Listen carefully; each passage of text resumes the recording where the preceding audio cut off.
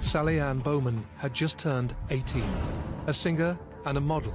She had her whole life in front of her. As soon as you could hear her voice in the house, it just brought a smile to your face, and just the whole place was sort of full of sunshine. In the early hours of the 25th of September 2005, this life of promise was cruelly snatched away in a brutal knife attack, just yards from Sally Ann's own front door. I've investigated nearly 30 murders. This is absolutely the most horrific one that I've investigated. The subsequent investigation into the killing would be the largest London had ever seen, and would uncover a trail of attacks that stretched across the globe. The murder of Sally Ann Bowman was a crime that shook Britain.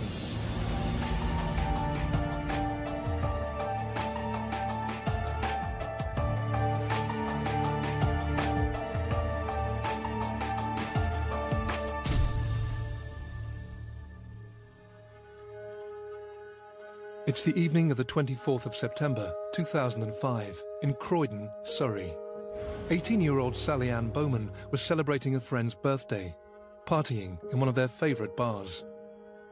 Sally Ann had gone out with one of her sisters and some other friends into Croydon, and Sally Ann had spent most of the evening up to the early hours in Croydon town centre. She was picked up by Lewis Sproston, and he drove her back to Blenheim Crescent, which is where she lived. Lewis and Sally Ann's relationship had ended a few weeks before, and with emotions still running high, the couple began arguing in the car. This argument continued for over an hour and a half, until finally, Sally Ann got out of the car and Lewis drove off. It was probably around about 4:15 that Lewis drives away from Blenheim Crescent, looks in his rearview mirror, and apart from the actual murderer, was the last person to see Sally Ann alive. The events of the next few minutes will always remain a mystery. But what detectives were able to piece together was that Sally Ann, standing alone on her driveway, was subjected to a very sudden, very violent assault, less than 10 metres from her own front door. We know that Sally was stabbed at least 7 times. Of those 7, 3 of them were so strong, the stab wound, that they passed through her body. 2 went through her abdomen and out the back. She had been bitten a number of times. There was a number of areas on her body, including the bite marks, that yielded DNA. We were also able to ascertain that Sally Ann had also been raped. And the evidence suggested that that had occurred after she had been killed. The events that led to the shocking crime, committed in a quiet suburban street, began almost 24 hours earlier. Sally Ann had spent the previous night at her mum's house and was looking forward to a relaxing weekend. Sally Ann had woken up and just laid about all day in her pink fluffy dressing gown, watching telly, munching on biscuits and crisps and God knows what. And then the phone went a couple of times. It was Sister Nicole asking if she'd like to go out for the evening, as it was Nicole's best friend's birthday. It was about 6:05 in the evening on Saturday the 24th, and I went to the door, and Sally just said, "Love you, Mum." I said, "Love you too." It was the last time I saw her. Sally Ann met up with her sister and her friends and went to one of their favourite bars in the town centre to enjoy a girls' night out. When she was 18, she was an adult, just. And she was very streetwise, so, you know, even if I had known, there probably wouldn't have been many concerns. You wouldn't expect that maybe the next few hours she'd be laying in a pool of her own blood, would you? I've seen the CCTV footage. She was at the bar, she was laughing, flicking her hair about, giggling, and according to Nicole, they had an absolute excellent night. And at the end of the night, she went back home with Nicole, but in the meantime on the journey, she was having a conversation with Lewis on the phone and got it into her head that she really wanted to see Lewis. So she arranged to go get a cab from Nicole's back into Croydon, where Lewis then went and picked her up. Sally Ann was in Blenheim Crescent with her ex-boyfriend Lewis Sproston in a car outside of the address that she was living at, where she rented a room. And they were in that car probably from about 2:30 until at least 4:15.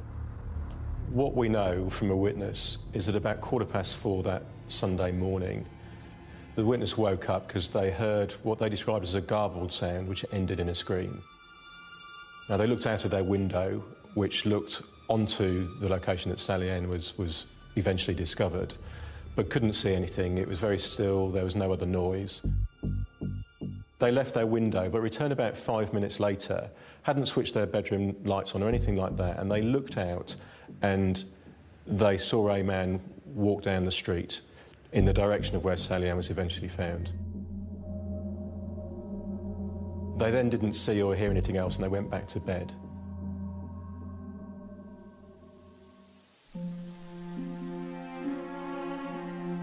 It's about 6:30 on the Sunday morning when a neighbour saw what they described as a pair of mannequin legs sticking out from behind a builder's skip. They went over to have a look and discovered the body of Sally Ann, partially clothed and clearly dead at that point in time. As the murder squad assembled and began their initial investigations, detectives had to break the news to Sally Ann's family. I heard the door knock and I just assumed it would be Sally Ann. I was sort of panicking, thinking, oh God, the door's all locked up, she can't get in. And as I opened the door, there was a gentleman standing in a suit. Do you know Sally Ann Bowman? Yeah, she's my youngest daughter. 2 female police officers in uniform. And sort of took back a bit, and they asked me if I was Linda Bowman, and I said, I am. They said, do you know Sally Ann Bowman? And I said, yes, she's my youngest daughter. So you know Sally Ann Bowman? He didn't actually say to me, are you on your own? You know, I have some terrible news for you. Is there anyone that you can have with you? He just repeated the question again, do you know Sally Ann Bowman? And I said, look, I've told you, she's my youngest daughter. I said, what have they done now? Thinking, oh, the girls have been out, something's gone wrong. And he said, Linda, Sally Ann's dead, she's been stabbed to death. I just remember screaming, absolutely screaming. I just couldn't believe it. And just my whole world fell apart. I just remember this look in their eyes where you just know there's something that's not quite right. And they said, oh, do you know Sally Ann Bowman? And me, I went, what's she done? No care in the world. Like, Ella was sitting on my lap, she was only little. And they said, I'm really sorry to tell you, but Sally was found murdered this morning. And I remember something leaving me that day. And it's never ever come back. I remember sitting there screaming and Ella sitting on my lap saying, Mummy, what's wrong? And I just said, don't worry. Mummy's got something in her eye. And she said, I'll kiss it better, Mummy. I'll make it all better for you. But there's not anything in this world that will ever make it better, because she'll never come back.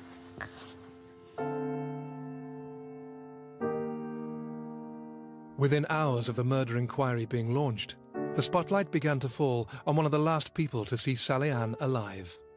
Very quickly, we identified her ex-partner, Lewis Sproston, as someone who was a possible suspect. He was your typical teenage boy. You know, he went out to work, he worked. You know, he had a lot of respect for Sally Ann. They were the perfect couple. They were like the Posh and Becks of Surrey. They had their moments. They were teenagers. They used to argue and bicker, but then who doesn't? Murder detectives were given the task of basically finding Lewis Sproston that afternoon. They managed to find him with a brother and a friend of his. He was approached by police officers asking him if he was Lewis Sproston. He said yes. And because he'd had a tiff with Sally that night and he'd driven off from the driveway, he said, oh, is this because we've had an argument? Immediately, alarm bells, I presume, went off. And they said, Lewis Sproston, you are being arrested for the murder of Sally Ann Bowman. And he had no idea. Here we had someone who had sort of acknowledged that he'd had some form of argument with Sally that night and literally put himself at the scene at the time of the murder. And there is only one way to manage someone like that with an investigation, and that is to arrest them as a suspect for the murder. And that's what happened. Lewis Sproston was taken into custody and questioned for 4 days. During this time, his DNA was taken, and the sample was sent for comparison with the DNA found on Sally's body. But when the results came in, the news wasn't what the police were expecting. It was a phone call from the Forensic Science Service, which basically said, Stuart, there's good news and there's bad news. The good news is we have a match to the DNA profile from your crime scene. The bad news is it matches to another crime, another sexual assault, 4 years before, only a mile and a half away in Purley. This news ruled Lewis out as a suspect for Sally Ann's murder. But at the same time, the detectives' worst fears were realised. They were faced with a serial attacker, capable of murder, who could strike again at any time.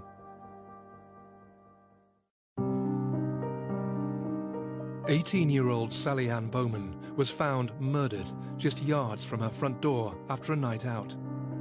She had recently moved out of the family home into her own flat, but still shared a close bond with her 3 sisters. The relationship Sally Ann had with her sisters is extremely close. You know, there wasn't a day went by where she didn't see one of them and they didn't see her.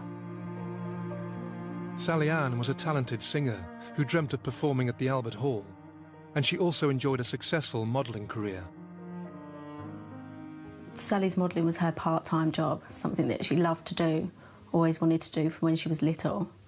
Got the opportunity and took it with both hands, but that was just part of Sally. I don't know, they just portray her as the model Sally, wasn't her? Sally was Sally. Happy-go-lucky, always laughing, giggling, singing. She wanted the fairy tale. She wanted to work hard, you know, be able to support herself financially. She then wanted the home, then the marriage, then the children. She just had this little thing that she just wanted to be known. She didn't want to be this big celebrity or anything else, just wanted to be known. And unfortunately now she's very known, but not in the way that she wanted. Within hours of the murder, the family faced the awful task of formally identifying Sally Ann's body. I went with Mum to go and identify Sally. I'll never forget, I just remember standing in the car park out the back and you can hear them wheeling her through.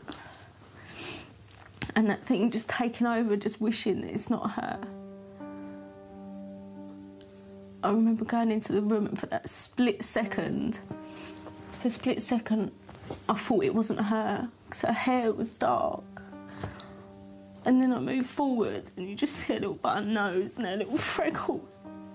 And that was it. Part of me didn't want to look.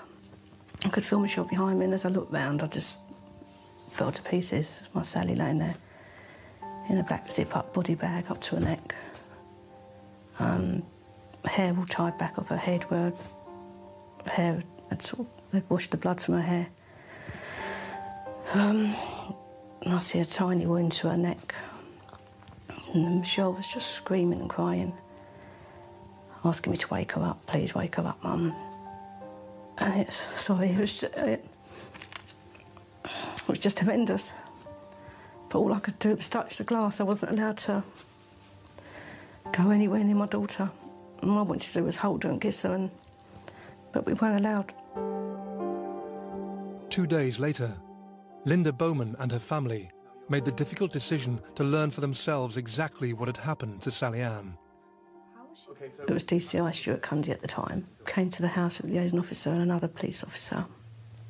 And he sat down and said that he was now going to answer all the questions that we had, and our questions were, how did Sally die? And they explained that Sally Ann had 10 entry and exit wounds to her body, where the blade of the knife was that long that it passed through her body completely. There were bite wounds to Sally Ann's body. And then Stuart looked at Nicole and said, in reply to your question, Nicole, yes, Sally Ann was raped. I just remember Nicole screaming, kicking, shouting, trying to calm her down. And then the words were, after she was dead.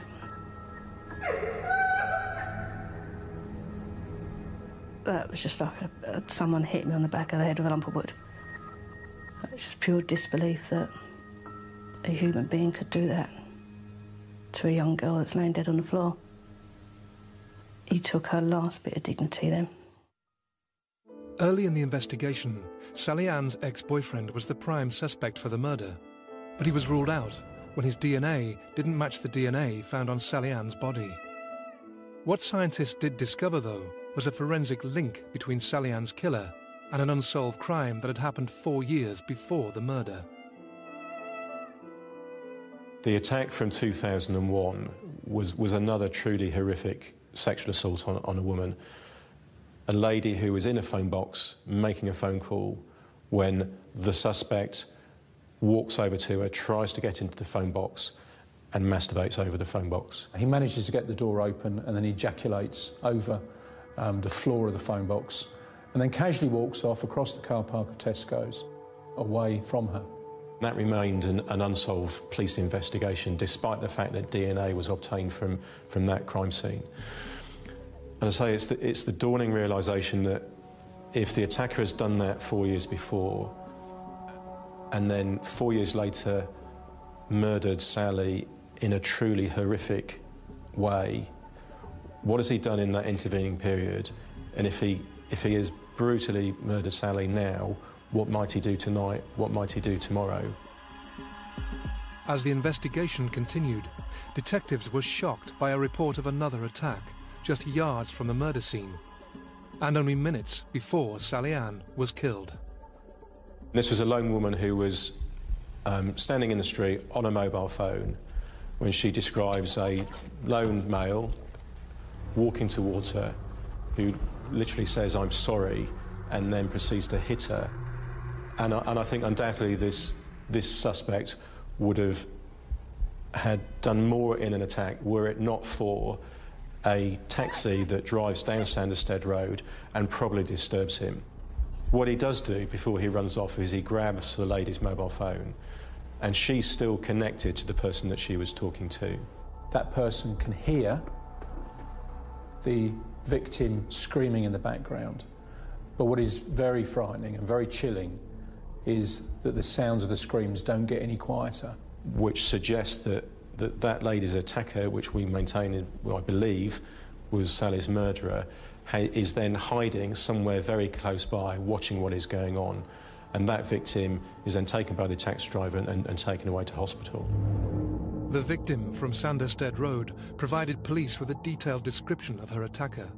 And from this, detectives produced an e-fit of the offender, the same man who they were sure had also murdered Sally Ann less than an hour later. He's described as a white man in his 20s or 30s, between about 5'9" and 6 foot. He's of proportionate build, with short, dark hair.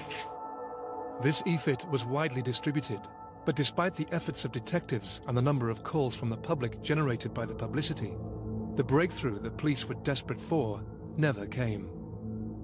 The murder squad went back to the DNA evidence found on Sally Ann's body to search for more clues. We recovered DNA from Sally's body. Everything suggested that this murderer was local. In my mind, he was either going to live locally or he was staying locally that night of the murder. So in consultation with Croydon community and others, I made a decision very early on in the investigation that we would conduct an intelligence-led DNA screen. We had nearly 6,000 addresses that we wanted to ascertain every single male that lived in those premises or was there on the night of Sally's murder who might fit the description of her attacker.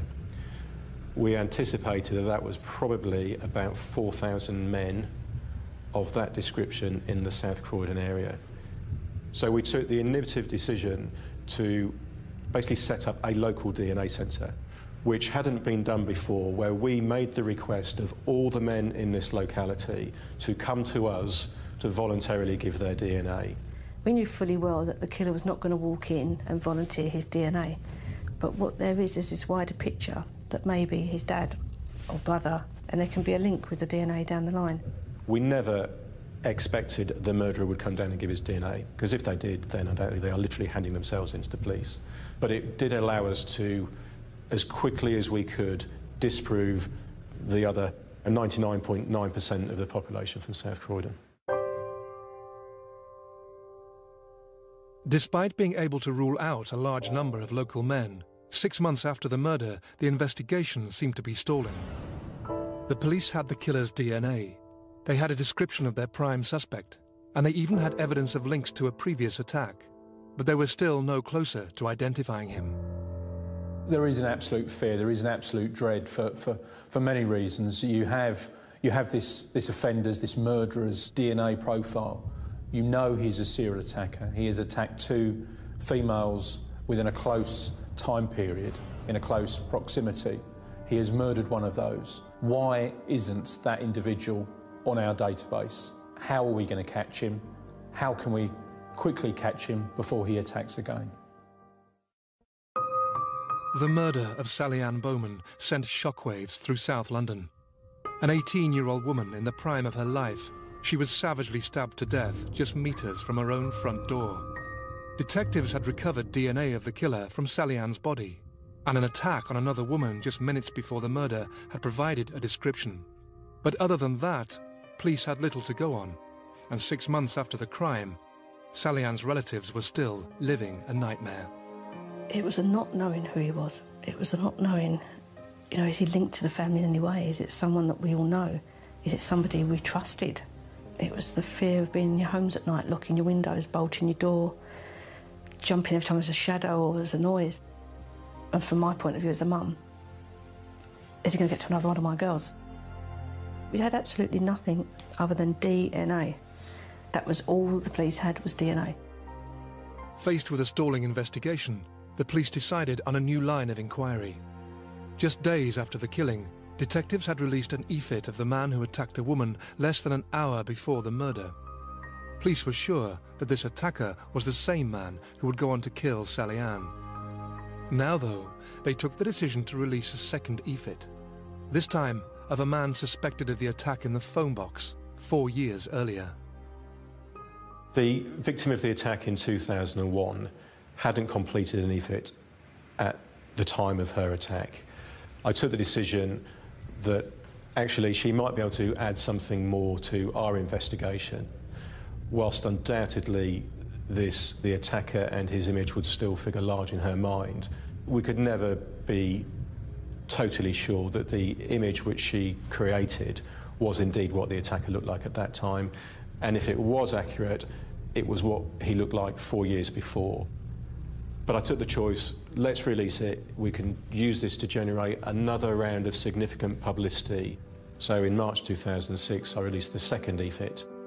After discussions with Sally Ann's family, the police also decided to release some of the more horrific details about the nature of the murder itself.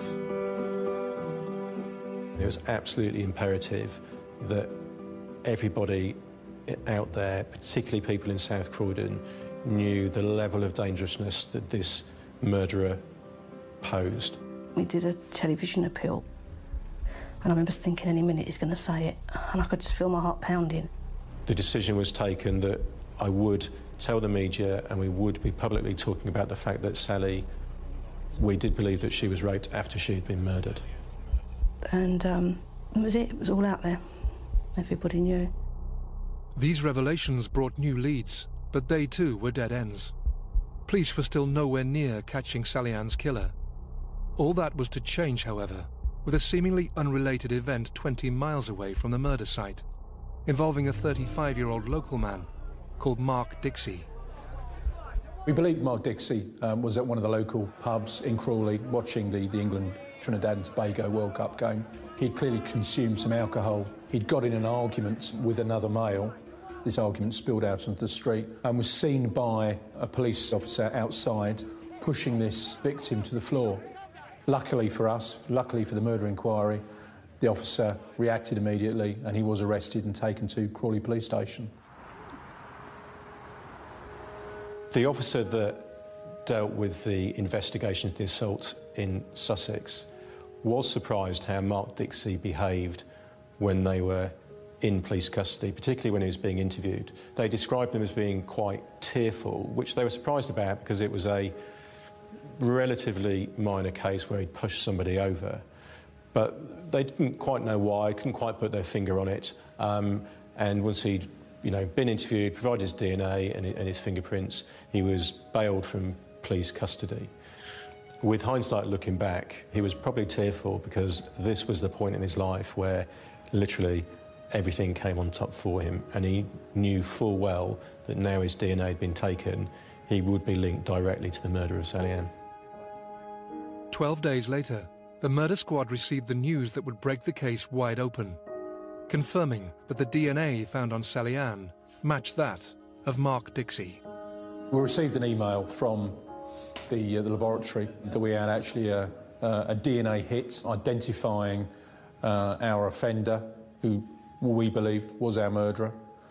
When the call comes in, setting aside that short-lived feeling of elation, the big question then presents itself, well, where is he? It would later emerge that Mark Dixie had fled to Amsterdam for 3 months in an effort to evade the manhunt. Luckily for detectives, an argument with his landlord meant Dixie returned to the UK in January 2006. Mark Dixie had gone back to his job as a chef in a pub in Hawley, had still remained working there. Why? I'm not entirely sure, but I probably believe that Mark Dixie, who was an arrogant individual, had got away with multiple offending throughout his life, had probably felt when he was bailed from Crawley Police Station that he had got away with the murder. When he was arrested for the pub fight, Mark Dixie had given the location of the pub where he worked as his home address. Armed with this information, detectives sprang into action. We didn't know much about Mark Dixie at this stage. We didn't know if he had any friends, whether he was likely to get assistance from anybody in the pub to evade, our arrest. But at an early stage, we identified that he was working at that time in the kitchen.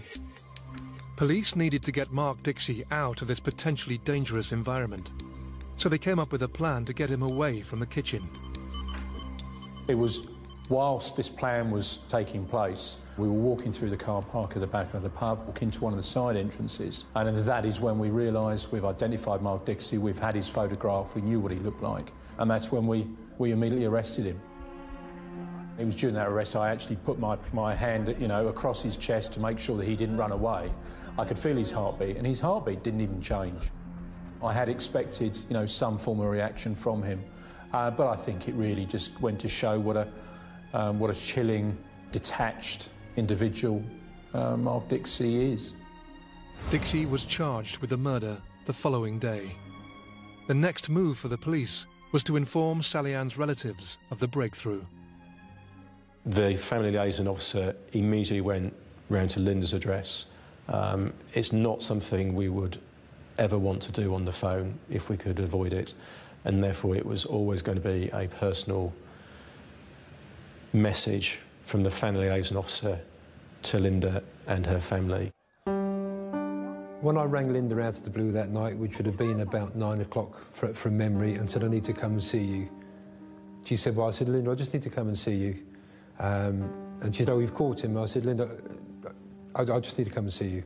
Please make sure you're available. So I drove there. She opened the door and she said, you've caught him, haven't you? And they said, just take a seat, just sit down. I went, you've got him. So I sat down and I could feel myself trembling.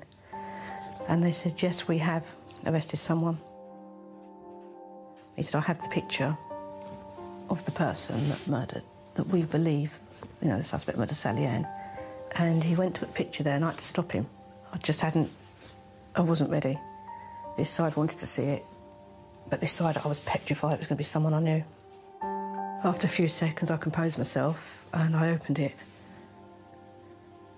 and just saw these big, ugly, bulging eyes and this horrible face, and it was someone I didn't know.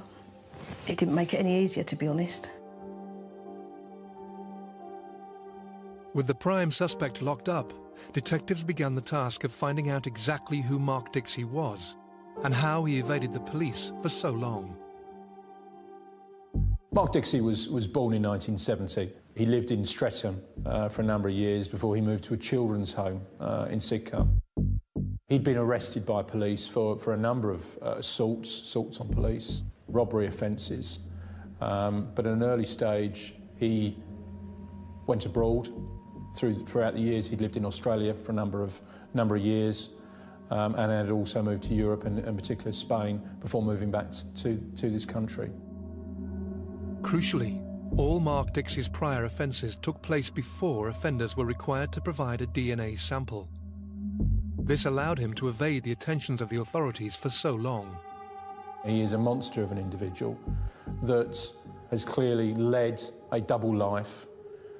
He's been able to submerge himself in normal society, pass himself off between friends and family as a normal individual. And I believe whilst he's been outside normal relationships, has committed horrific offences, committed attempted murders, sexual assaults, rapes of young females.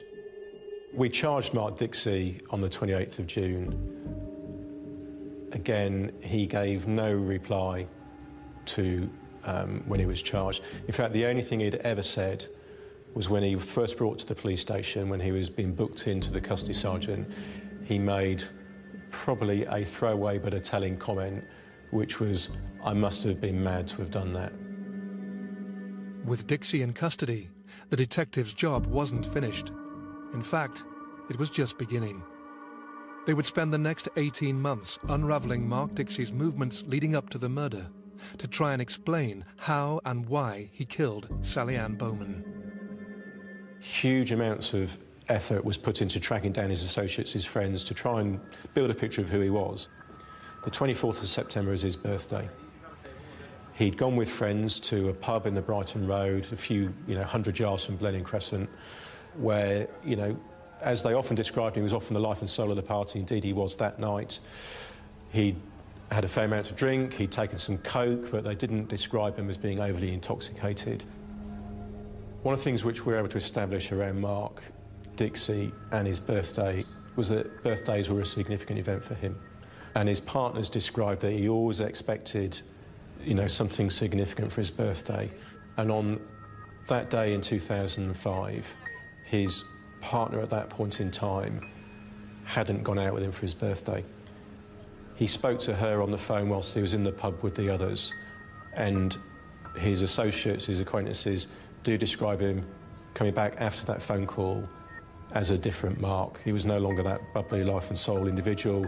He was a lot more subdued, potentially angry. Dixie spent the rest of the evening consuming a large amount of alcohol, as well as 2 lines of cocaine. At closing time, he left the pub with 2 female friends.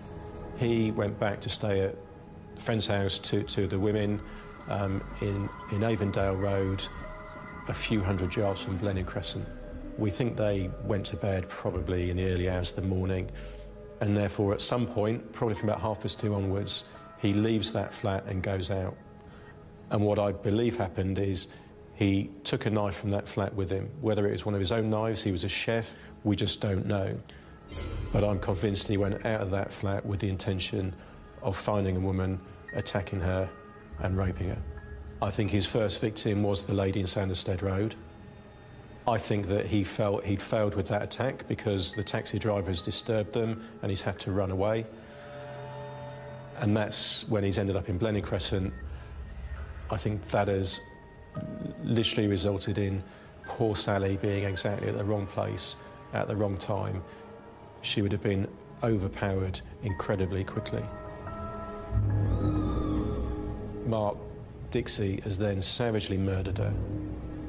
He's then quickly left that murder scene, maybe only a matter of yards, we don't know, and has basically watched and waited to see if any of the neighbours have come out of the houses. No bedroom light goes on or anything like that. Of course, what he doesn't know is that there is a witness, one of the neighbours, who is looking out of their bedroom without the bedroom light on. And what she describes as a man walking down the pavement back to where Sally's body was eventually found. I'm absolutely convinced that is Mark Dixie. Assuming he wasn't being watched, Mark Dixie returned to Sally Ann's body and raped her. He clearly at some point then, once he's raped Sally, goes back to where he was staying that night in Avondale Road, goes to sleep on the sofa, and when he and his friends wake up in the morning, he behaves as if nothing has happened. And I think that really sums up in my mind what Mark Dixie is like, a callous nature and someone who has carried it off like this for most of his life. This cold-hearted detachment was never more evident than when Mark Dixie arrived at the Old Bailey on the 5th of February 2008. His description of what he did the night of Sally Ann's murder would shock everyone who heard it. Detectives had spent 9 months tracking down the man who murdered 18-year-old Sally Ann Bowman on her driveway in September 2005. She was stabbed 7 times, and shockingly, she was raped after she had died. The prime suspect, Mark Dixie, was arrested after his DNA matched a sample found on Sally Ann's body. And as the trial approached, Sally Ann's family faced the awful moment when they were to see the killer in court. When we first went into the courtroom at the Old Bailey, the murderer was already in the box. And we were less than 3 foot away from him. And I could feel him staring round, looking round. Mark Dixie's defence was that he wasn't the murderer. There was another murderer still unarrested, undetected, but he was the rapist, that he came across what he believed was a drunk girl laying unconscious in the street on the driveway, and he thought he'd seize his opportunity to have sex with her. When he was telling this to the court and the jury, with Sally's family listening, it was delivered really with so much, and this is my phrase, so much contempt, as if to say, well, what's wrong with doing that? Throughout the trial, the cold-hearted Mark Dixie never once offered any explanation for why he had murdered Sally Ann. I remember watching him. He had no remorse on his face. He didn't care what he'd done. It was like, it was pleasure for him to see that we're all sitting there hurting. He didn't care. He just wanted to see us squirm while we sat there and listened to what he had to say. He's an animal. As part of their investigations into the murder in the lead-up to the trial, detectives began to uncover a trail of attacks that stretched across the globe. The trail led back to one man, Mark Dixie. We immediately realised that he had travelled to Australia, and we submitted again the DNA profile to Australia, saying that we identified our murder offender. And it was Western Australia that came back to us and said, yes, they have a hit for that DNA profile for an attack on a lone female in a house in Perth, Western Australia in 1998. It was around about midnight. She was studying alone. When she heard a noise coming from the kitchen, she goes to investigate and sees what we know is Mark Dixie coming through the kitchen window with what looked like a stocking over his head, armed with a knife. And the next thing she knows, she's actually being stabbed. She's rendered unconscious. She received 7 stab wounds, very similar to that of Sally Ann. She was extremely lucky to live. We know she's raped while she's unconscious, and a number of her personal items were stolen by Dixie, which we believe were potentially used as trophies by him. The trial of Mark Dixie lasted 3 weeks, and the tension in the court before the verdict was delivered was unbearable. When the foreperson did stand up and they told the court that they found Mark Dixie guilty and it was a unanimous verdict, the feelings for each of us privately will all be quite personal and undoubtedly all different in many ways. From the police officers' perspectives, not a feeling, but a myriad of feelings of, yeah, we got him. We got him. And I just thought, you know what? That's it. She can finally rest now. That part of the journey's over. He's been caught and he's been found guilty. But it's not a relief, because you can't have it back.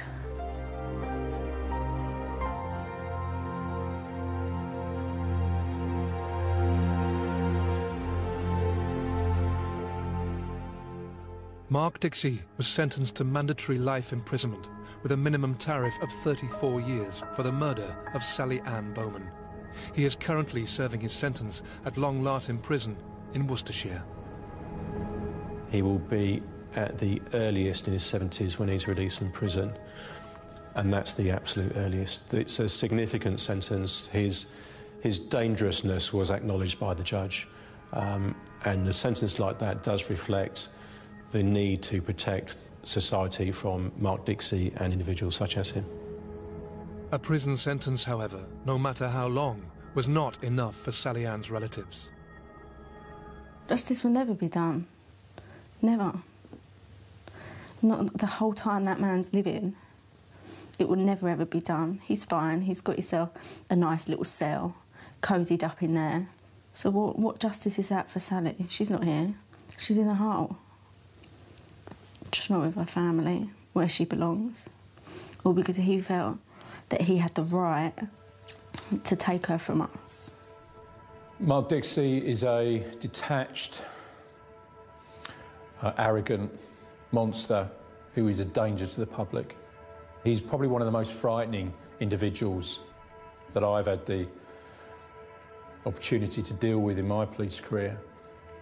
Do I have any feelings for Mark Dixie? If I'm honest, no, I don't.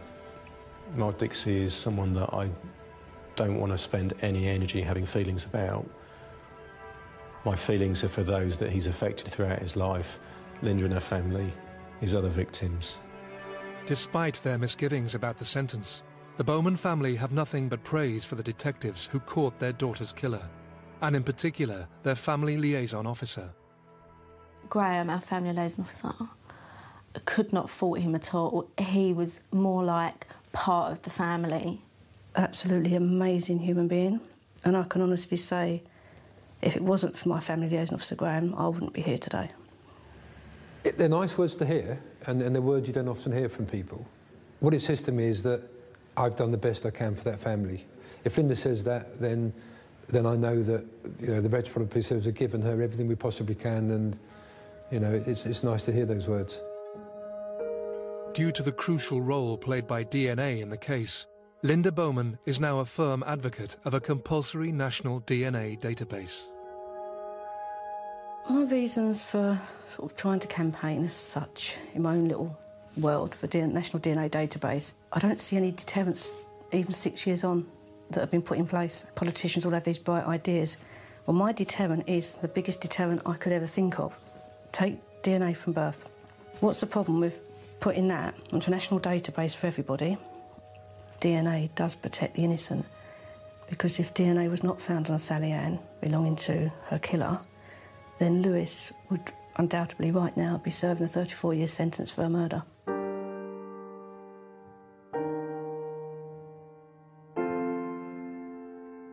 I think about Sally every 5 seconds of the day, 7 days a week. I walk around the house and I look at the bedroom and, you know, I see her clothes. I've got some of her clothes hanging up my wardrobe. Her pillow's laying on my bed that I sleep with every night.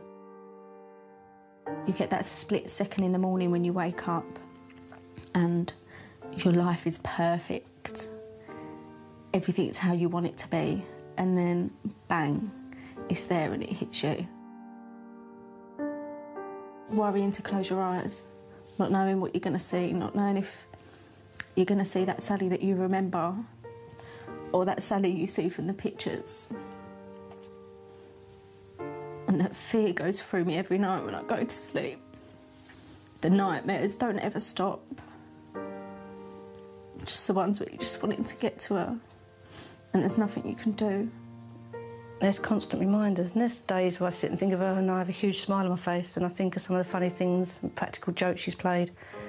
And then there's days I just want to shut myself away from the whole world and pretend it's not happened and she's just having a long holiday. I think to myself, if she could talk to us, to me, her dad and her sister, she'd probably just say, "Mum, I want my life back. Mum, I want to come home." But it's never going to happen, is it? The animal hasn't just taken Sally, but he's taken a piece of all of us. And he's taken a bigger piece from my mum, who were never meant.